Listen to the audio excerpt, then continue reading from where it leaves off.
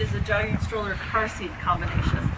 This is the car seat part. The handles go back by pushing these right here.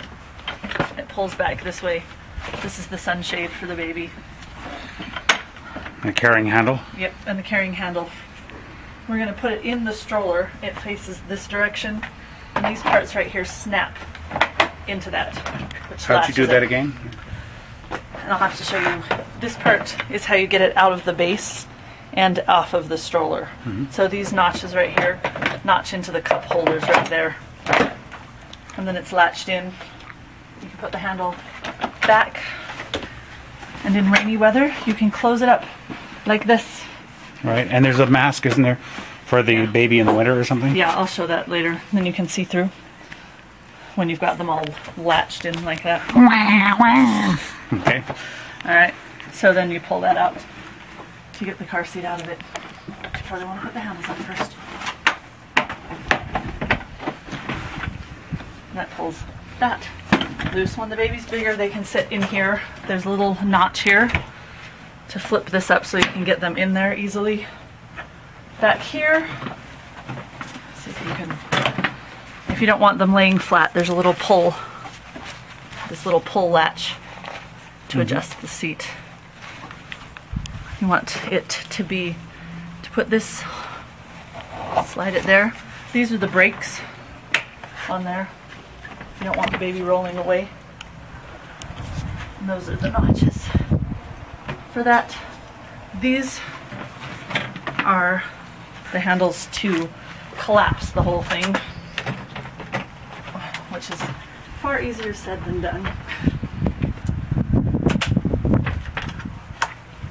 They're on both sides, I guess? Yeah, they're on both sides. Like I said, I'm not that good at this. You can snap that down. Watch out for the tray so that it's not in the way. And then there's this to latch it so it stays closed. Hopefully that doesn't break the latch. Yeah, that latch is looking like it's served more than its time.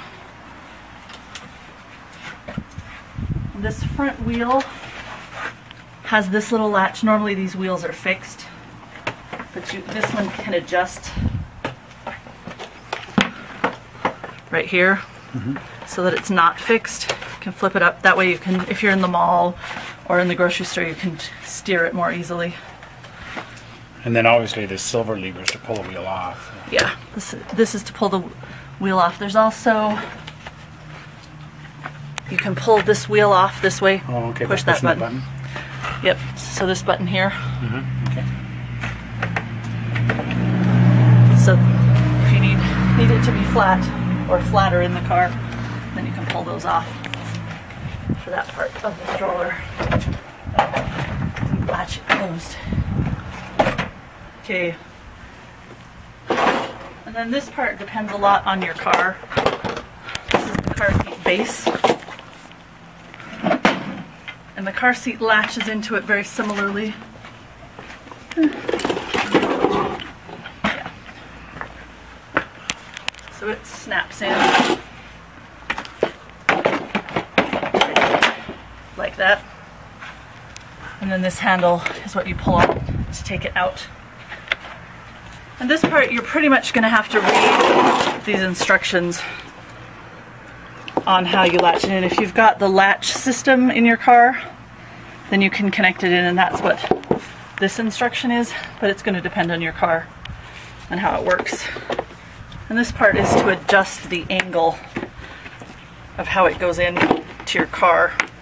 Depends on how sloped your seat is. You may need it up more. If it's more flat in the bench in the back, you may need to lever it down.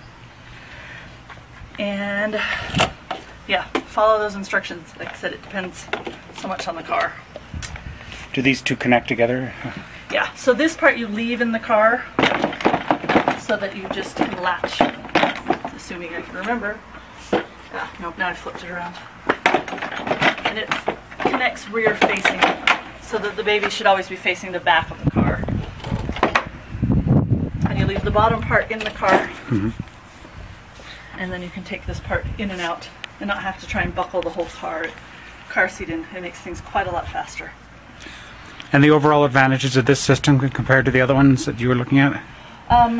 Jogging strollers are definitely better in the snow, and this is collapsible enough that you can still theoretically fit it in the trunk of the car. And it's a jogging stroller too, so yeah, it's a jogging stroller, so you can take it out running. Right. And